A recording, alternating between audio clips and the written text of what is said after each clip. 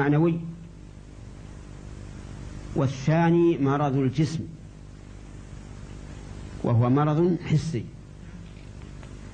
والأول أولى بالاهتمام والعناية، لأنه يترتب عليه الهلاك الأبدي أو البقاء الأبدي.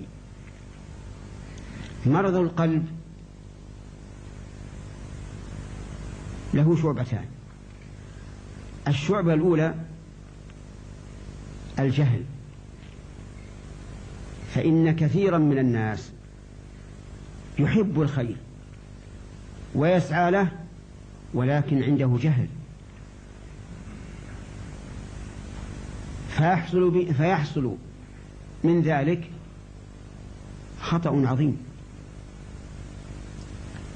ولهذا قال سفيان ابن عيينة رحمه الله: من فسد من عبادنا ففيه شبه من النصارى، لأن النصارى أرادوا الخير لكن ضلوا عنه، كما قال عز وجل: ورهبانية ابتدعوها ما كتبناها عليهم إلا ابتغاء رضوان الله.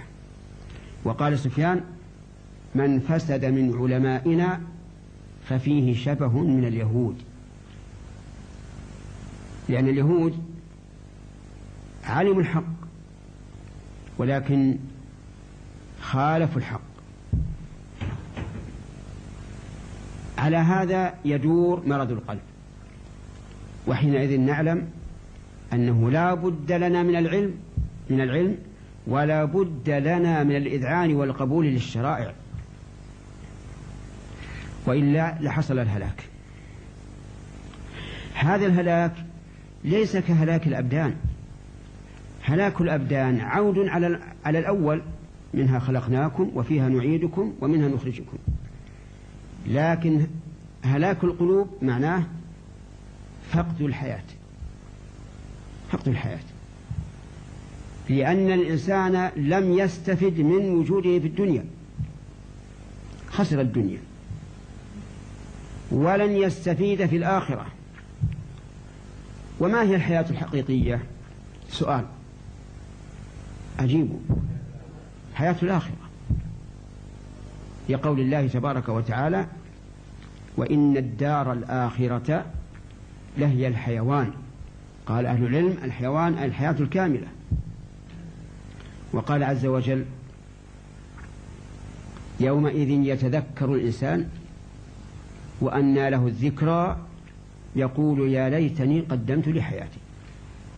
وكانت في حياتك لي عظات وأنت اليوم أوعظ منك حيا. ما الفضل إلا لأهل العلم إنهم على الهدى لمن استهدى الله. فافز بعلم ولا تطلب به بدلا، فالناس